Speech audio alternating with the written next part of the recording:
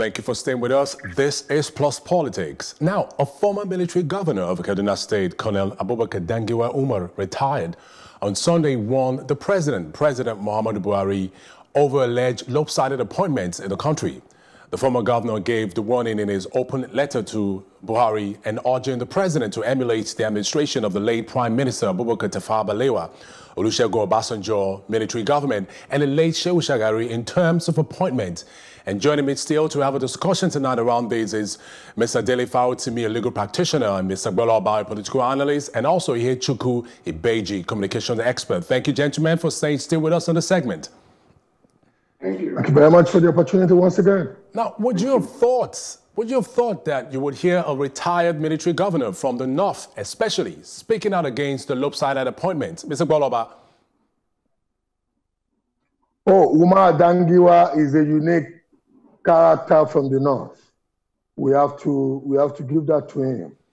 In the days when fear could not let men of courage talk, in the days of Abacha, Umar Dangiwa was one who was very affirmative about the fact that Abiola won the election and he should be allowed to have his mandate. If a man could withstand the terror that the Abacha administration unleashed against his citizenry and the open killings of people who had served in the military, especially when they were openly antagonistic of Abacha, talking to Buhari, especially in an area of conviction where he believes that President Buhari is dropping the ball, shouldn't be. Indeed, President Buhari, then retired General Buhari, rather served on the side of Abacha. And that was a government that was very unpopular, and it was a government that was, consistently eliminating and assassinating people. It was convenient for President Buhari to serve under Abacha. So I am not one who is surprised that Umar Dangiwa is displaying this form of heroism, especially against somebody that he knows. All right, Mr. Farotimi, on the matter of lopsided appointments raised by the retired military governor, why are we still at the point where it seems we need to state what would seem apparent to many? It is because we have I lost you. I can hear you. Go ahead. We can hear you. Go ahead, please. Okay. I was explaining that it's because we have a lopsided, dysfunctional state. In the first place, this is an elitist argument.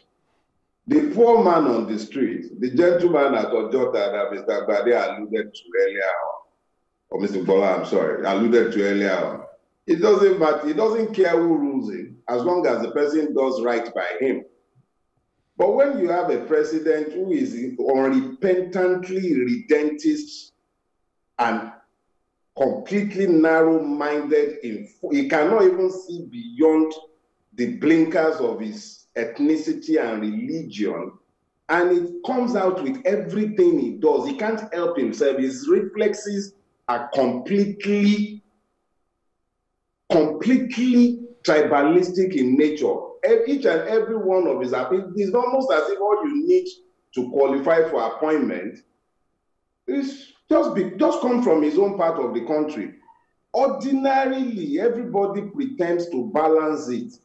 I'm saying this in order to answer your question, but I must let you understand that for the average person who is starving in Nigeria, the person who is being killed in the insurrections going on all over Nigeria, whether the person who is protecting him is Yoruba or Igbo or Ijo, it doesn't matter to him.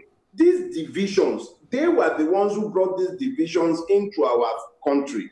They enshrined all these quotas into this constitution that they claim that we drafted when we had no hand in drafting it. We the people, they say, and then we the people set up federal character and then decided that you have 6 zones and appointments should be kept in those places. But Nobody has been less respectful of the Constitution of Nigeria since they pretended we had democracy 21 years ago than this dictator that currently sits as the democratic president of Nigeria. The Constitution is clear.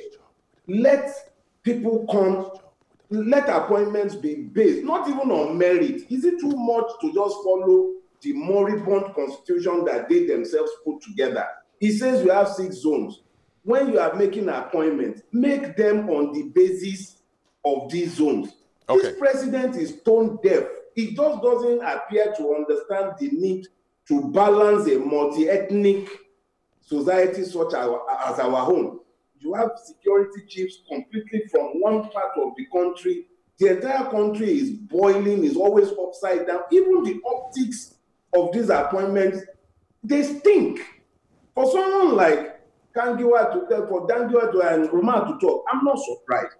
He's always spoken up in a nationalistic manner, but the question really is... Mr. Farotimi. Now, Ihechukwu, in which case is an open letter the best forum to address such issues? Thank you very much. Now, I may not have the, the ability to know the person, the Umar Dangiwa, so to speak, but in terms of historical impetus. But looking at him as a person and having read up on the kind of person he is, he has a very nationalistic posture. I would not be very surprised if he had tried other means of reaching out to Mr. President to, of course, to air his grievances. And look, that letter comes from a very, very, it has a very, very nationalistic undertone. And it was straightforward, straight to the point. All right, it spoke to the mind of the man. And so look, if he has not been able to reach out to him or get to him through all the means possible or necessary, why not this letter definitely provides a very good way of reaching out to him. And his points are straightforward and clear. Now, for you to be considered a leader who is fair and has equity and is balanced in your decisions, and just as when you were sworn in, you said you belong to everyone and you belong to no one, right? Then you should follow the letter of the Constitution. You should follow a very norm, at the minimum, of representing or reflecting a representative across board of people who are on your appointment, your list of appointment. And guess what? The major and hierarchical topmost appointments are definitely slanted to one particular region, and that gives a lot of foul and odious slant to the whole thing. That's my point. So yeah, his letter for me is very much in order. Letter is not in order. There's nothing wrong with him sending out that letter if he's not getting the right form of feedback or right form of response from Mr. President. Now, Mr. Farotimi, why do you think such a state of affairs has been left unchecked, despite our national character ethos, which we hear about from time to time? Did you just say national? Hold on. You didn't just say national character or ethics. Is that just in letter? Is that just in letter? I mean, you laugh about it. Is it laughable? Hold on. I am very particular about pulling people up when they have been guilty of linguistic inexactitude. And that's what you just did. Nigeria is a state. Be careful to understand that. It is not a nation. Nations have citizens. States have members. Nigeria is a state. Please, is a state. So are you saying we're just a nation state? We are not a nation state. We are a state. Nations, when you speak of a nation, you are talking about a collection of people with a common destiny, common purpose, pursuing the same goals, having the same ambition, going in the same direction. We don't have leaders. We have rulers. They have made sure that they did not turn this into a nation, because if we ever became a nation, we'll be asking questions of our rulers. So it's always important to keep us concentrated on this kind of discussions. They did not follow the quota system. There are too many Hausas, too many Fulanis in the office. Of what use are those Fulanis in office? All the security chiefs are from the north. The northern part of Nigeria is one big war zone. What good have they ever done for the people that they are using their quota to fill the offices? So please, we are not a nation. We are a state, a captured state. ruled by people who they do not have our interest at heart. Let's be clear about that. In the light of that, in the light of that, Mr. Farotimi, what can be done then to ensure that an ideology of one Nigeria becomes the default practice and not just a mandatory practice? Listen, when the Nigerian people come to the point where they understand that what is being passed off as a democracy is actually a feudal system that has overtaken the entire country, and the state is purposed solely for the enjoyment of the rulers without any care for the ruled. 27 billion to repaint a building. How many schools have they built? And there is a recession coming. They cannot even think that they should cut the cost of government. The cost of governance is not being reduced, but the taxation on the people, the hardship on the people is being increased. What kind of nation is that? Everybody is looking to join those who are privileged. Let me bring you, Mr. Boloba. Impunity. Mr. Boloba, I need your swift reaction to a few things Mr. Farotimi has said. Not only Farotimi, let me start by saying that nobody can complain about the open letter of Umar Dangiwa now, because when INEC declared President Muhammadu Buhari as the winner of his re-election, and when Atiku was about going to court to litigate against that pronouncement, Dangiwa also wrote an open letter counseling Atiku not to do it because he felt that it could endanger the security of the nation. He counseled Atiku against that. So if they enjoyed the letter he wrote there, counseling Atiku not to litigate against the declaration of Buhari's victory, they shouldn't be complaining now. And I like a particular word used, or a particular phrase used by the banker, the ICT gentleman. Sorry, I don't know the name offhand now. I don't have the name offhand now. He said that the most visible upper range appointments of President Buhari has been slanted in favor of a particular region of the country. You know what? After Umar Dangiwa's letter was made public, you know what some APC chieftains did? They went and nano recorded all the appointments that Buhari's administration has made. And they said the southern part of Nigeria has actually had more appointments than the northern part. But that apart from that, Ogun State has been the state most favored with appointments relative to other states, and that only Kano follows after. But you know what? I so much like the phraseology used by my colleague that in terms of important appointments, nobody can fault the fact. Then that takes me to what the gentleman, the barrister, has stated well enough. Mr. Farotimi. The truth is that we are, like Chief Obafemi Awolowo once said, we are not a nation. We are just a group of disparate nationalities. And apart from that, the lack of leadership, this is not the first country on the face of the earth to be conjoined together by disparate. In fact, that is why we ended up adopting federalism. Constitutional federalism as our form of governance by the founding fathers. But at this juncture, we are neither a nation nor a federal state. Everything, even if we allow the grace of the terminology or the phraseology of my colleague, a captured state, even if we allow that phraseology, in the technical governance architecture of this country, it is the most perverted governmental entity on the face of the earth, perversion is writ large in it, because we pretend to be a federation. We need to speed things up now, Mr. Gbola Ola. So let me interject as a command and control military establishment. All right. We need to speed things up. We're running out of time. I still have a couple of questions we need to address quickly. Ihechukwu. Now, some would say lopsided appointments hinge on other more foundational matters, which also are out of harmony. Would you agree? And what might this be? Look,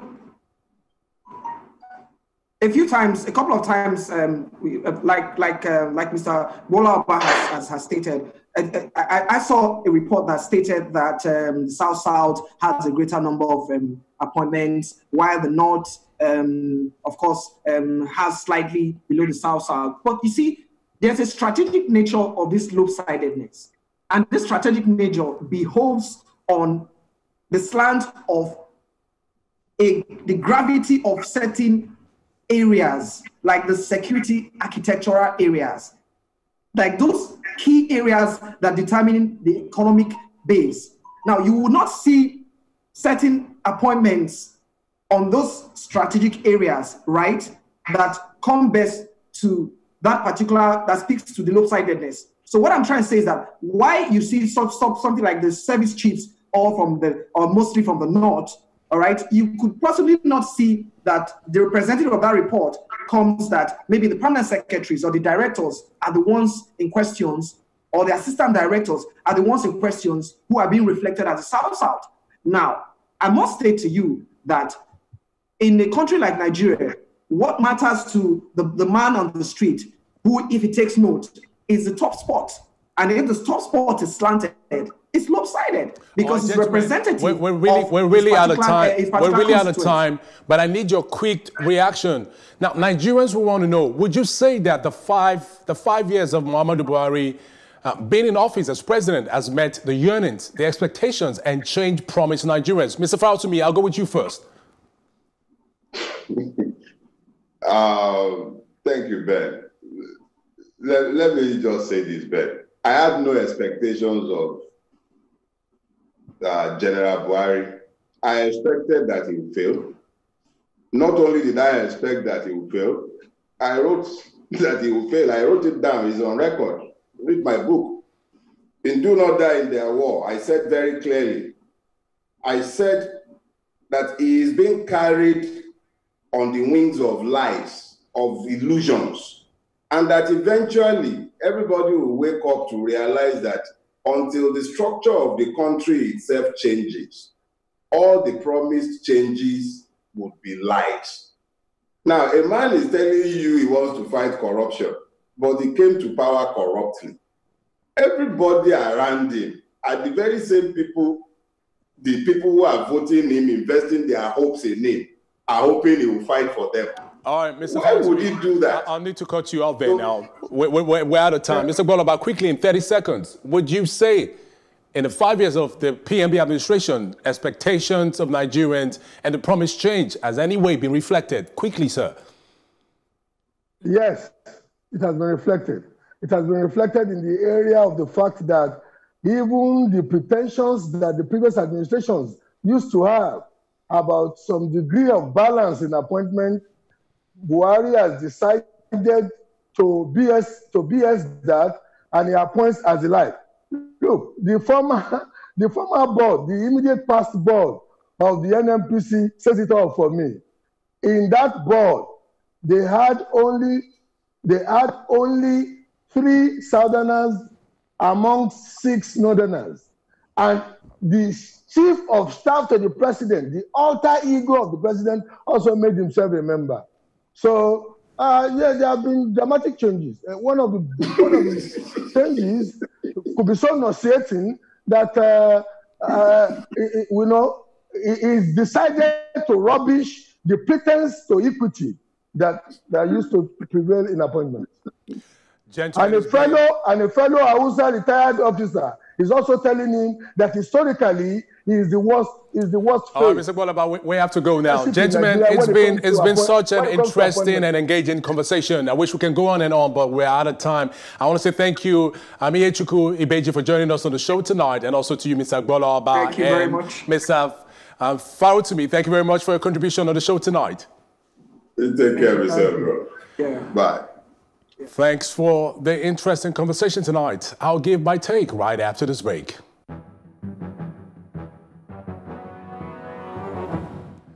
And this is my take.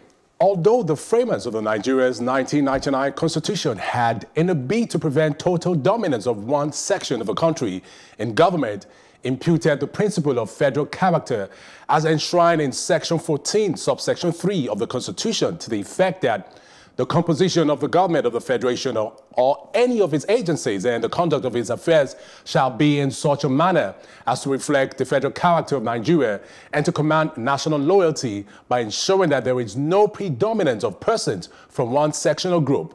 The government of President Muhammadu Buhari has continued to, as observable in various appointments, breach this constitutional provision to the disappointment of many Nigerians, even as protests by other sections of the country, particularly the Southeast and the South-South. The Niger Delta, which have been the most neglected, have continued. Never statistically in the history of the country's democracy, even in the military era, has any president achieved such dominance of every sphere of governance by one ethno-religious group.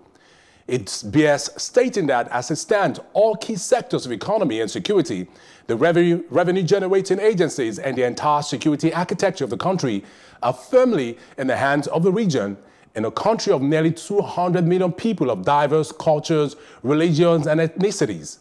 Federal character provides for equitable distribution of appointments, but that has been disregarded by the current government. There is massive movement and agitation for restructuring. Buhari has been unfair to other sections of the country, which is dangerous for the unity and coexistence of the entire peoples of Nigeria. He has made us to see that Nigeria is really not one. And that's all on Plus Politics tonight. Thanks for joining us. We'll be back again tomorrow, and you don't want to miss it. Until then, stay well and be safe.